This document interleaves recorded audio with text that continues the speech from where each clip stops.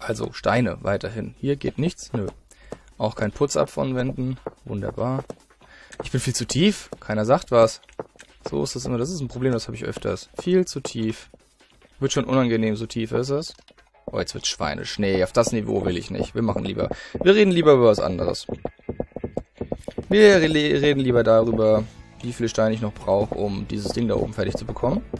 Ich habe auf dem Blatt Papier, das ich mir irgendwann mal ausgerechnet habe, aber ich glaube, damit habe ich auch gleichzeitig das Volumen mit ausgerechnet. Ja, da habe ich Länge mal Höhe mal Breite genommen. Da kam ich irgendwie auf eine Steinzahl von 64.000. Hab schon so gedacht, okay. Jetzt muss man aber dabei sagen, ich bin in Mathe die absolute Niete. Von daher kann es auch sein, dass das totaler Bockmist war. Aber trotzdem, die Überlegung an sich ist doch eine sehr interessante, findet ihr nicht? 64.000 Steine. Jetzt hört sich das erstmal viel an, aber sind wir doch mal ehrlich.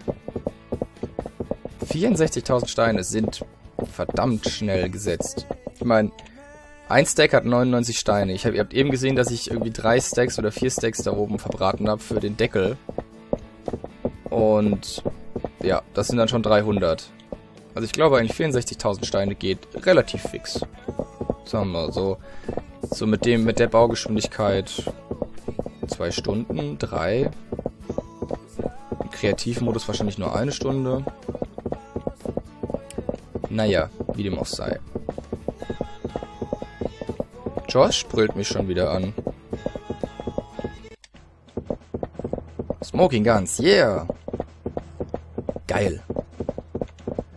So, Werkzeug ist noch gut. Wie viel haben wir denn mittlerweile?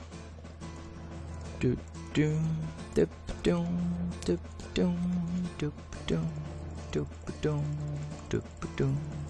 muss ich ja wieder darauf achten, dass die Tonspur sich vernünftig überlagert.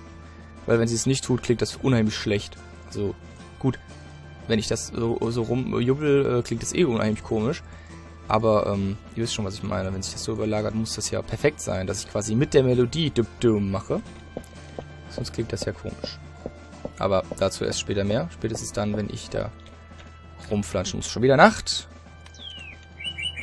Das lassen wir so nicht auf uns sitzen. Yeeha. Nochmal. Smoking Guns. Geil. Western-Folge. Geht ab. Ich hoffe, man kann nicht hören, also am Mikrofon hören, dass ich die ganze Zeit hier mitwippe mit der Musik. Ansonsten wird das eine der merkwürdigsten Aufnahmen, die ich je gemacht habe. Wobei ich glaube, bis zur merkwürdigsten Aufnahme nach oben ist noch viel Luft. Was ist das denn? Ach so, da wollte ich drauf bauen, ja. Kann sagen.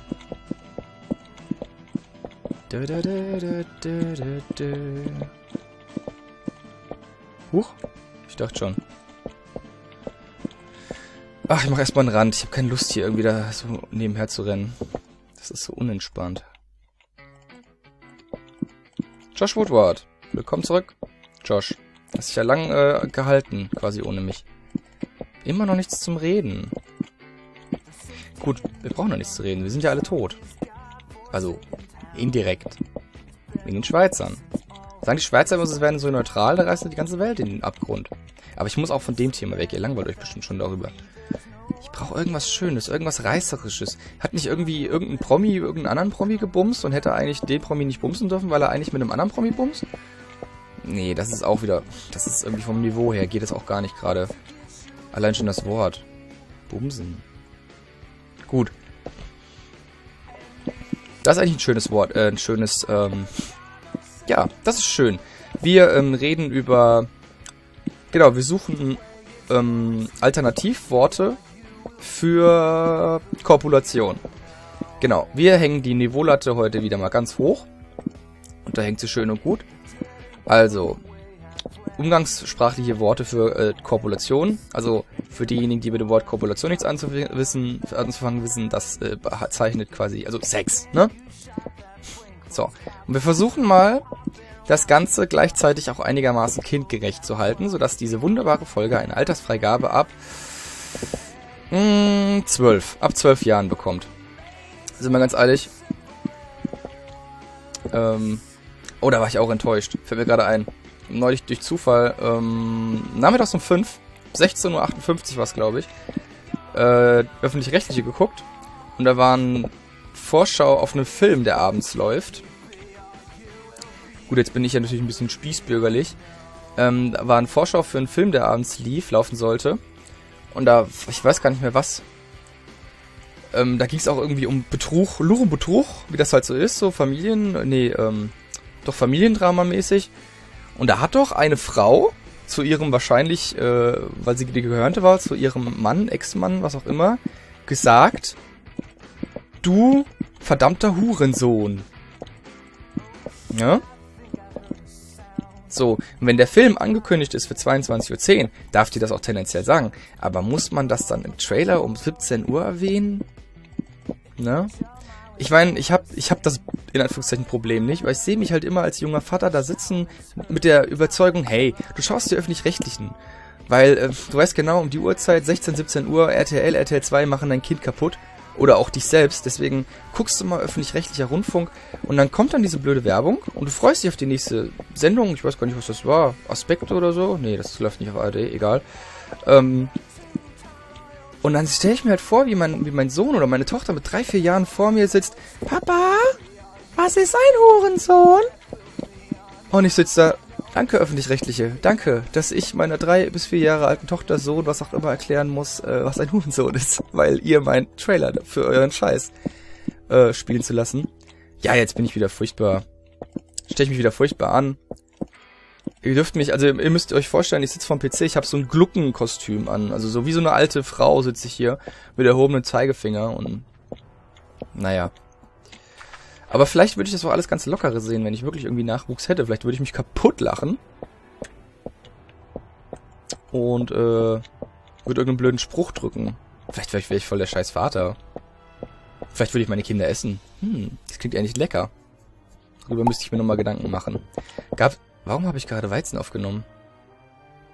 Gab es da nicht mal ein schönes Buch irgendwie von Hannibal Lecter oder so? Wie man Menschen kocht? Naja. Weiß ich nicht. Muss ich nachher mal gucken, ob mir die irgendeine Bücherempfehlung im Internet dazu entgegenfliert. Da habe ich wirklich noch nicht geguckt. Gibt es Bücher? Ich meine, es gibt viele Bücher. Es gibt auch viele komische Bücher. Oh, ich habe was, worüber wir reden können. Cool. Und, die ersten wissen schon, was ich meine. Ja. Gibt es schöne Bücher. Wo man Menschen kocht. Ich weiß nicht. Vielleicht gibt es die. Müsste ich mal gucken. Aber kommen wir zu was ganz anderem, zu etwas, was mir gerade spontan eingefallen ist, sozusagen. Ich war genau kürzlich im Kino. Moment mal, ich habe gerade ein Déjà-vu. Habe ich mich darüber nicht schon aufgeregt? Nein, ich glaube nicht. Und falls doch, habe ich es vergessen, also tue ich es nochmal. Ich war neulich im Kino und habe einen Film gesehen. Darüber habe ich erzählt, genau. Und dann ist das ja so kinotypisch, hängt da ja immer Reklame rum. Ne? Und ich bin ein Mensch, das hat meine Ex-Freundin immer bemängelt an mir, ich bin ein Mensch, der gerne bis sehr gerne Cartoons guckt. Also jetzt mittlerweile natürlich so, ich sag mal, Erwachsenen-Cartoons, wie zum Beispiel Family Guy, American Dad, Ugly Americans, um nur mal ein paar zu nennen. South Park natürlich, selbstverständlich. Und so weiter und so fort. Und ich habe aber als große Ausnahme, damals wie heute, also vor 10 Jahren wie auch heute, immer noch ganz gerne zwischendurch SpongeBob Schwammkopf geguckt, weil das einfach so grundlegend dumm ist oder so dumm war. Mittlerweile schaue ich es nicht mehr, weil mir die neue Synchronstimme von Patrick nicht gefällt und weil irgendwie die neuen Folgen auch ganz komisch aussehen. Die sind auch schon so digitalisiert. Das ist nicht mein Stil von Zeichentrick. Also irgendwie, zumindest nicht dann, wenn ich es anders gewohnt bin. Und es wirkt auch nicht wirklich gut gemacht auf mich. Jetzt meine Hacke kaputt. Naja, erstmal wieder bauen. Und ja, und was kommt bald in die Kinos? Ich meine, ihr wisst genau, worauf ich hinaus will, wenn ihr ein bisschen das Kinoprogramm verfolgt. Was kommt bald in die Kinos? SpongeBob 3D. Ja, also da schaue ich mir eine Sendung an, die ich auch relativ gerne geschaut habe. Und es fühlt sich schon so ein bisschen an, als wenn meine späte Kindheit irgendwie vergewaltigt wird. So ein bisschen. Muss man alles... Ich weiß, ich habe so das Gefühl, in der Filmbranche ist halt 3D. Gleichzeitig 3D steht für Triple Cash oder so, also für die dreifachen Einnahmen. Und ich habe dann mal geguckt, so trailertechnisch, die Gags, die sie eingebaut haben, sind jetzt tendenziell nicht die schlechtesten. Aber diese komplette 3D-Animation von Krabs, Patrick und SpongeBob, ja, vielleicht bin ich auch einfach Vielleicht bin ich auch einfach zu alt und wünsche mir alte Werte zurück. Spricht mich halt überhaupt nicht an. Jetzt bin ich natürlich auch nicht die Zielgruppe. Aber, ach, ich finde das schade. Kennt ihr das nicht auch? Wenn ihr was irgendwie an und für sich total gut findet und dann zum Beispiel auch, es gab, können wir noch weiterspielen, das Spielchen. Ich habe früher unheimlich gerne geguckt, als Kind, als richtiges Kind. Wir reden hier von einem Jüngling zwischen 6 bis 10 Jahren. Als richtiges Kind habe ich unheimlich gern geguckt. Knight Rider mit David Hasselhoff und diesem schwarzen Auto Kid. Das habe ich gefeiert wie bescheuert. Ich habe irgendwann mal so ein Trans Am geschenkt bekommen, ein ganz klein, von Matchbox. Mit dem habe ich, glaube ich, über Jahre hinweg gespielt. Das habe ich wirklich gefeiert. Und dann haben die doch nichts anderes zu tun gehabt, als am Anfang der 2000er Jahre einfach mal Team Knight Rider rauszubringen. Also quasi den Markennamen auszubuddeln aus seinem filmgeschäftlichen Grab, nur um nochmal ein paar Euro damit zu verdienen. Und ich muss ganz ehrlich sagen, ich hatte da noch so ein bisschen Erwartungen, so von, oh, Team Knight Rider, neuer Trans Am, neuer Kit und alles neu und geil und vielleicht ist das der Shit und wird mich jeden Abend vom Fernseher fesseln. Nein. Also ich weiß nicht, mittlerweile läuft es nur noch auf Spartensendungen, weil auch mittlerweile die Mediengesellschaften gemerkt haben, okay, das verkauft sich nicht gut.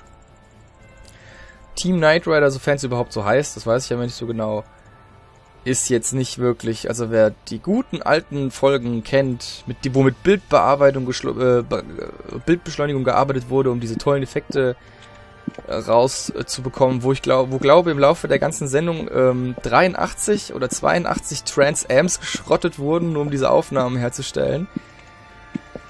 Nee, im Vergleich dazu ist es halt einfach nur günstig produzierter Bockmist, auch sehr schade, auch so eine schöne Medienleiche, die man ruhig mal hätte in ruhen lassen sollen. Und das waren jetzt nicht die einzigen beiden Beispiele. Ihr wisst da sicherlich noch mehr Beispiele zu. Wie so oft gilt, der Kommentarbereich gehört euch. Wenn es sich lohnt und wenn ich der Meinung bin, dass es sein muss oder dass es sich anbietet, dann gehe ich auch darauf nochmal ein. Zum Beispiel, wenn ihr jetzt quasi die Sendung postet, die mir jetzt quasi nicht eingefallen ist und ich lese da und denke so, ja, genau, das war auch so geil und ist mittlerweile so scheiße und ja. Also wie gesagt, SpongeBob nicht das einzige Medienmittel, was... Oh mein Gott, da ist ja dieses Red, Orange, Yellow Lied wieder. Ich lasse jetzt einfach mal an und wipp dazu mit dem Kopf, weil es so Funko ist. Funko. Funko ist das neue Funky. Nein, das war kein Versprecher, weil Versprecher sind was für Anfänger. Das müsst ihr einfach, ihr müsst es... Was ist das geile Musik? Ihr müsst es verstehen. Anfänger versprechen sich. Anfänger reden die blubbern und machen die ganze Zeit und irgendwas, ne? Aber Experten, so wie ich einer bin, die versprechen sich nicht. Die kreieren neue Worte. Das ist eine ganz wichtige Ansicht und Einsicht, die man einfach, da muss man leben. Das muss man leben. Deswegen, ich bin ein Wortkreateur. Ich bin kein Versprecher, jemand, der gerne sich verhaspelt, sondern ich bin jemand, der neue Wortschöpfungen schafft. Das ist jetzt auf die kurze Distanz, ist das nicht abzusehen, was das für eine Auswirkung haben wird auf die ganze große Welt. Aber ich sag mal so ein paar von meinen Wortkreationen, die ich jetzt hier so anwende, inklusive jeglicher, also für euch klingt's wie Versprecher, aber für mich sind's halt absolute Wortkreationen. Das wird so in 20, 30 Jahren, bin ich mir ziemlich sicher, wird das den deutschen Sprachgebrauch um ein Vielfaches bereichert haben. Universitäten werden mein Neudeutsch lehren. Ja. Ich krieg in spätestens 10 bis 15 Jahren mein Wort drauf, einen Ehrendoktortitel oder sogar eine Ehrenprofessur, weil ich den deutschen Sprachschatz derartig bereichern konnte. Tja. Und falls ihr euch fragt, woher ich das weiß, naja, dann habe ich euch eigentlich nur eins zu sagen. A, ist das ein Staatsgeheimnis, was ich euch nicht mitteilen darf, und B, habe ich eine Zeitmaschine. Pech gehabt. Ich weiß, wie der Hase läuft. Und wer sich jetzt fragt, ob ich mich nicht selbst davon abhalten könnte, diese Ehrenprofessur zu bekommen, indem ich mich in die Zeit reise und mir selbst sage, hey, du kriegst eine Ehrenprofessur und quasi ein Zeitparadoxon erstelle, darüber mache ich mir überhaupt keine Gedanken, weil, nein, das funktioniert einfach nicht. Punkt.